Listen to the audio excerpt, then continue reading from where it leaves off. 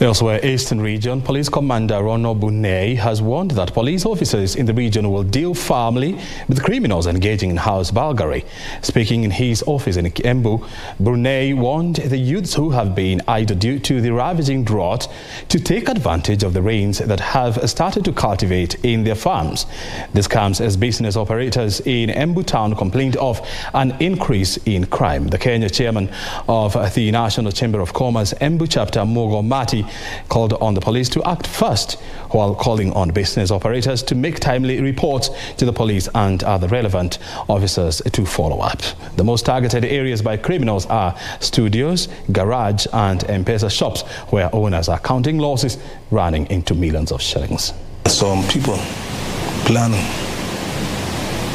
to steal animals from others, but I'm warning them today that we are aware about that. Just try and you'll see.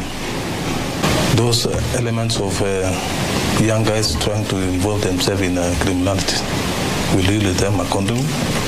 And for sure, for the last 3 months, this Embu county and other counties, right away from Makueni, Isiolo, Machakos, I think the crime trend has actually gone down, so we don't expect anything more than that. 4 days ago, wezi walistorm, ama they came to my studios, they break, wakaiba cameras, wakaiba equipment za studio, very valuable. Alafu kutoka hapo tukaendelea na investigation na bado hakuna report yote nimepata, though they are well seen on CCTV footage.